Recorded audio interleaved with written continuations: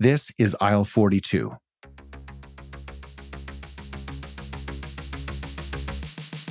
Sometimes the most sustainable solution can also be the simplest. And that's certainly true in the snacking aisle now that we can buy nutritious upcycled fruit chips made right where they're growing. In this episode, Sarah Goodman, the founder of Chiwis, shares her journey and passion for creating flavor-packed, crispy, tropical fruit snacks that are good for people and our planet. Sarah shares the challenges of scaling a sustainable business, sourcing upcycled fruit, and finding partners and retailers who align with Chiwis' values. She also opens up about the joys and challenges of being a women-owned business in the food industry and the milestones that Chiwis is striving for and has reached. You're also going to love her wildcard answer to the big question right off the top. So let's get to it. Here's Sarah from Chiwis. Sarah, I'm so glad we're having this conversation. I've been enjoying your snacks for a few years now. I can't even remember how long you've been around, but I feel like I've been eating Chiwis for 2-3 years. We're in our fourth now. Oh my gosh. See, there you go. So yeah, it's been a while. You've been in our cupboard and in our lives for a while now. And I can't wait to get into all the yummy details and all the delicious details of what you do while you do it. But first, I have to ask, if you could imagine the perfect grocery store of the future, what would it look like? It doesn't even have to be the future. We're launching into Whole Foods in the States in October. So there you go. That's it. Whole Foods was our first ever retailer in Canada, and they've been the best since the beginning, especially as a smaller brand. They just are there for you. And I really hope that that is replicated. We're starting in the Pacific Northwest region, but best case scenario, that does really well. And we go into all of the states with Whole Foods because that's where our customer would shop. And what is it about the Whole Foods experience that you feel like is the perfect grocery store? I think that when you walk in there, the way you feel, it's just nice. It's a very different feeling than walking into an independent or No Frills or something. It's daunting walking into a brightly lit place that feels super busy and unfriendly kind of. Whole Foods puts a lot of effort into how products look on their shelves and what their stores look like. And you feel like it's a kind of fancy thing. Oh, you're going to Whole Foods. Yeah, whole paycheck. It's expensive. Everything's expensive now. But I've had such a positive experience when I started Chiwis, when I was in the idea phase, thinking about, I wonder if this kiwi chips could be a thing. Immediately, you're I just hope one day I can get in Whole Foods. Somehow we got into Whole Foods first, which is, I think, not quite common. Yeah, so off the bat, it was just oh, okay, we're doing it. But they are a real dream retailer. I think there's a few others that are in the States, like Sprouts. That's a really good one as well. And, Erewhon would be great at some point. Yeah. And those are great examples of grocery stores that the aesthetic, you said, it's sort of the feel, and maybe it's the warm tones of the color of the floor, or it's the softer lighting, or it's the layout of the shelves, or it's the way the produce is displayed, or just there's something about all of these things combined that just make you feel like it's a nice place to be. It's a nice place to shop. I just want to be in here. I want to be in here, and I trust that they've curated good products. It's almost like when we got into Costco, when you go through the motions of getting approved, I never knew this, but the amount of certifications and safety and everything that you do and the manufacturing partners you work with, or if you manufacture, the level of certifications and safety checking and even ethical employment, all of it. It's wild. So even going into a Costco now, I'm oh my gosh, all of these products are very good products. You're super trusted, which was something I didn't know before. So Costco's a great one too. We just got into Costco Japan, which is wild. That's really cool to see. That is very cool. I wonder if their aesthetic is different there. Is it as vacuous and well lit as the ones out here? I don't know, because I heard that the 7-Eleven stores in Japan are totally different than in North America, and it's a treat to go there, and they have so many cool products, and maybe it's very different. We signed up for a grant for export activities called Can Export, and part of that grant is to go to Japan. So hopefully we get it. It'd be really cool to go see that. We jumped right in. Why don't you just take a moment and tell listeners what it is that you guys make? Yeah, that might help. So we make upcycled fruit chips. So fruit chips using all of the fruit and using ugly fruits. So not like moldy or anything. Upcycled just means it's a product that wasn't going to go directly to a grocery store. So we make kiwi chips, a tropical kiwi mix, pineapple chips. We're doing an apple chip. That's what we did for Costco Japan, but we're doing it for Canada and the States as well. And then we have a chocolate drizzled orange chip line. And we just use as much of the fruit as possible, all of the fruit, including the skin and core and rind. And we don't add anything other than like our chocolate drizzled orange that has palm oil free, like super high quality, minimal ingredient chocolate. But it's really like no junk added ever. And you can feel super good about eating the whole bag. And when you say chips, you're saying sliced dried fruit, correct? Yeah. I used to make kiwi chips. I used to be a nutritionist before my last career, before starting Chiwis, and I would make kiwi chips for myself just for hikes and camping and backcountry activities, and just like slicing them super thin. I like a crispy snack, and there's lots of dried fruit there. I don't really like dried fruit. I don't like that squishy. I always felt like it tastes super bland.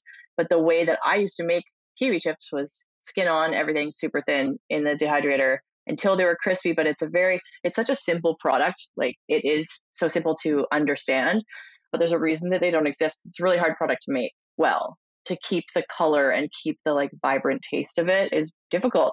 And our chips all taste like bright fruit, not like that muted. A lot of that dried fruit out there, like, those Philippine mangoes, they're delicious. So, so good.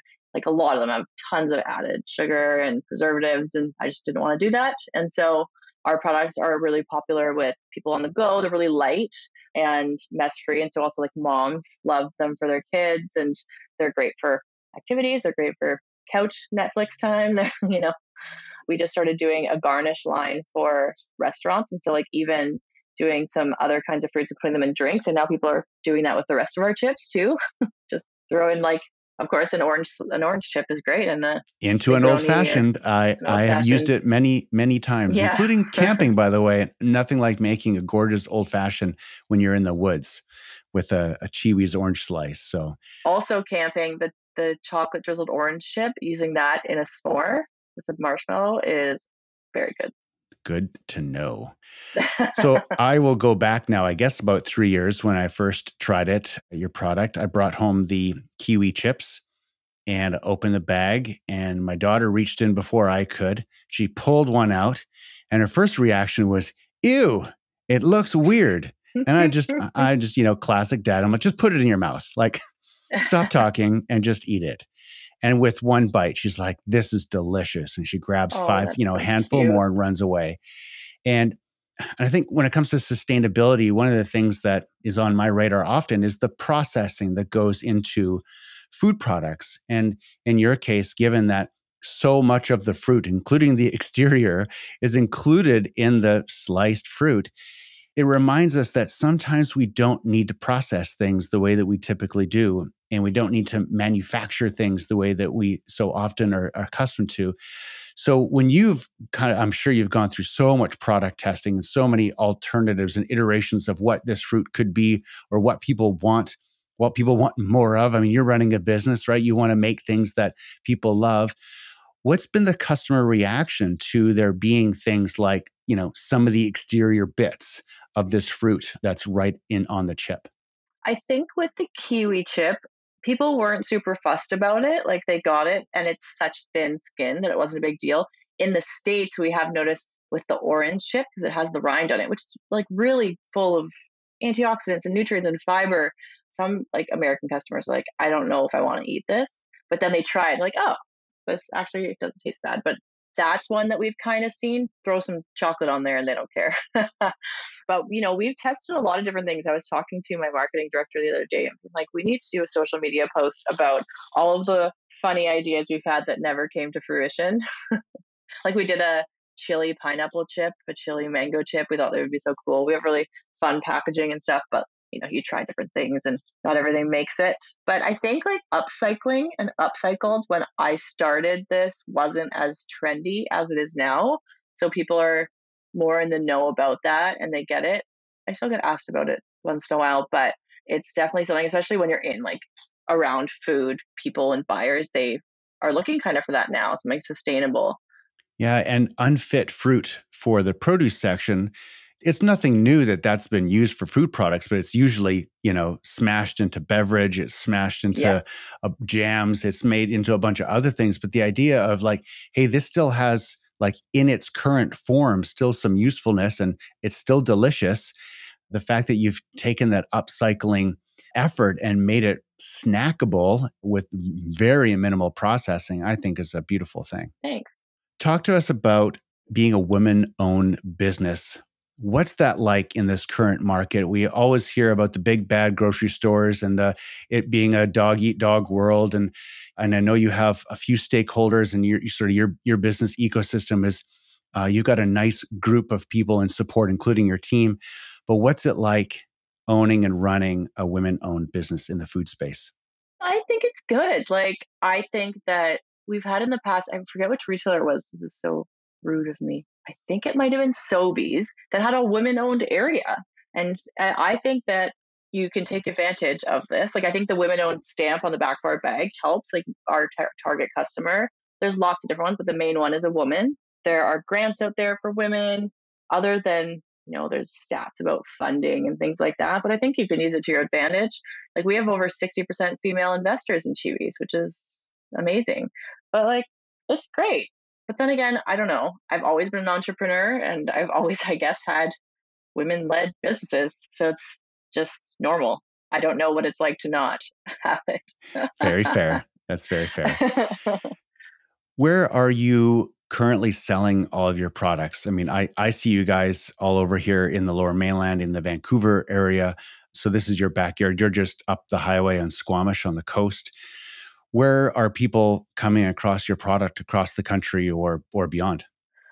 We are across Canada. We're national in Whole Foods. We're in 7-Eleven. We're in HomeSense and like Winners, Marshalls across Canada. Lots of like smaller independent stores in Ontario. We're going to a big trade show in September called CHFA to get a bigger stronghold there. But to be honest, for us being in British Columbia, it is so much easier to send product to California than send it across the country. So it hasn't been a huge push to blanket Ontario, not even tried in Quebec. And yeah, we're Canadian, and that might not sit well with people, but like, freight is crazy.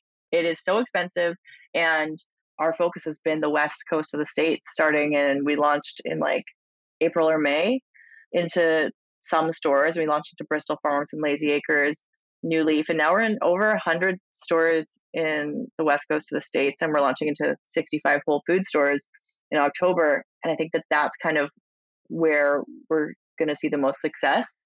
Same kind of values as people here more.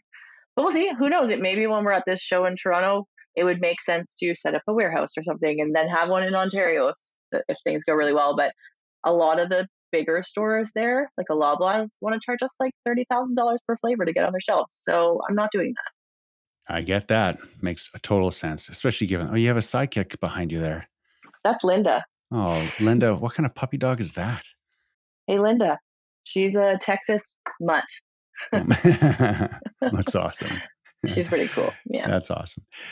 So when it comes to your consumers, where are they finding you in the grocery store? They're finding you next to Doritos? Are they finding you next to, mixed nuts? Where in the grocery store do they track you down?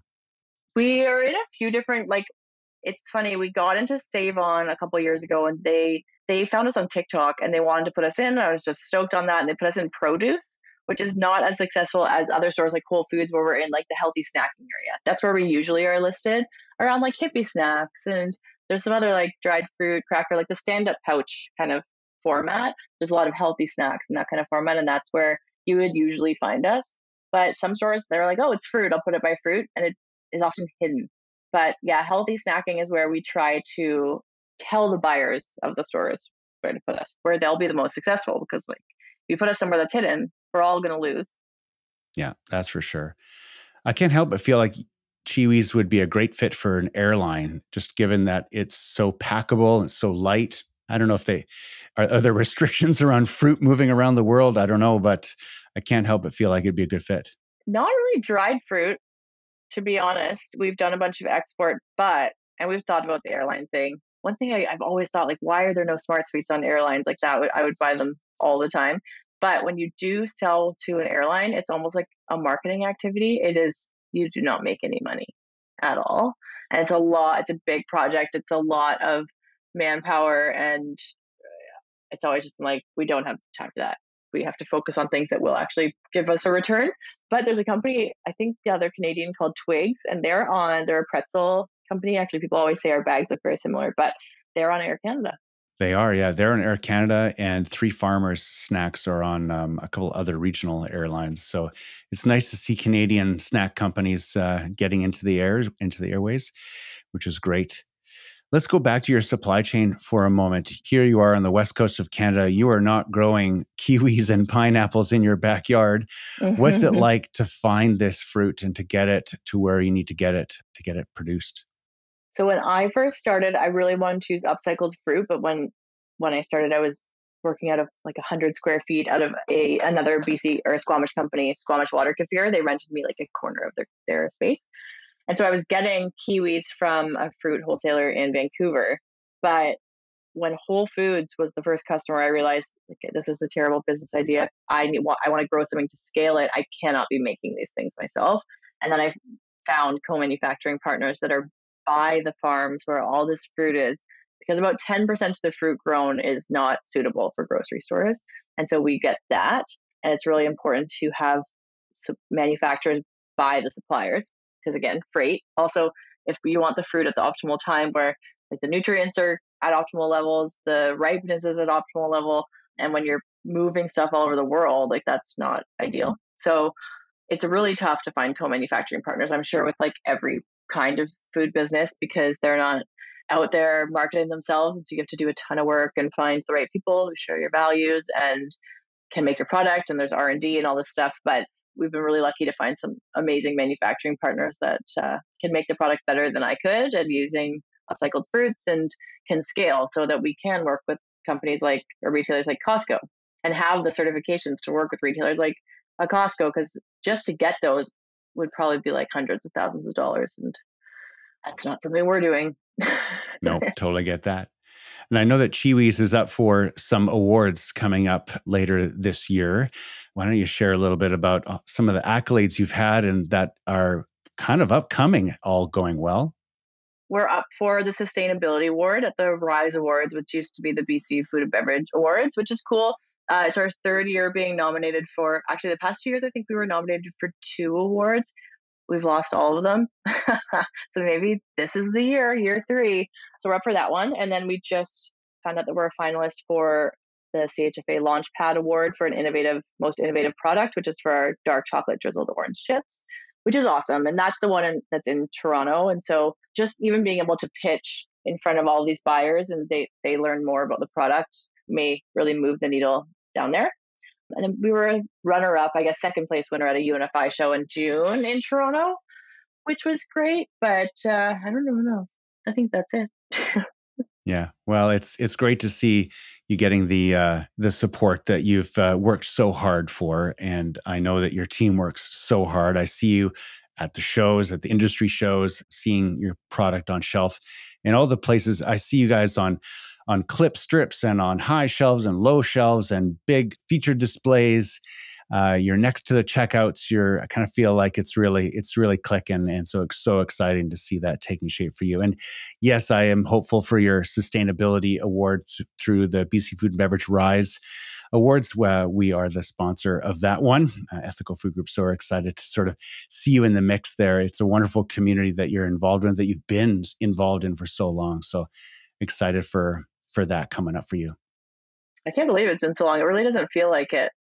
Like into our 4th year is wild. It's just time's going by so fast. That is true. We blink, right? We blink. Yeah. Yeah. So I have a question for you. If you were to have a celebrity endorsement, unplanned, unprompted, someone out in the great A-list celebrity sphere just started pumping the tires of Chiwis, who would it be?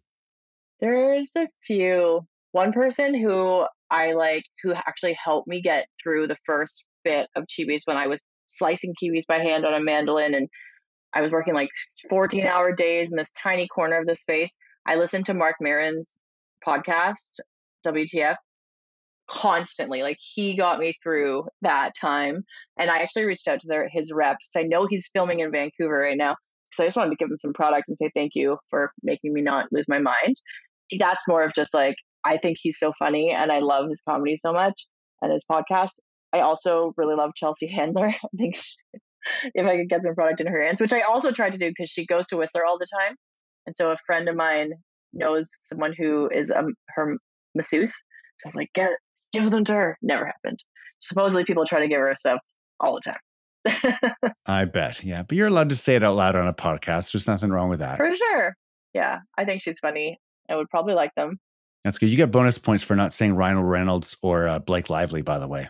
Well, I think that she's in a bit of hot water at the moment, but I like his movies. He's not my hall pass. That I get. But as a business person, he's obviously very good at that. I bet, hey, Ryan, if you're listening, Chiwis will be up for sale in 2 years. Nudge, nudge, wink, wink. Yeah. That's awesome. Sarah, thanks for the time. Thanks for everything that you guys do and that you make. It's a beautiful product, and I'm proud to serve it to my family. Oh, that's the best. Thanks so much. Thanks for listening to this episode of Aisle 42. I hope you grab a bag or two of Chiwis the next time you're in the grocery store. To learn more about this podcast and the work that my team and I do in the food industry, go to ethicalfoodgroup.com. Okay, that's it for me. I'm Corwin Hebert, and I'll see you in the future.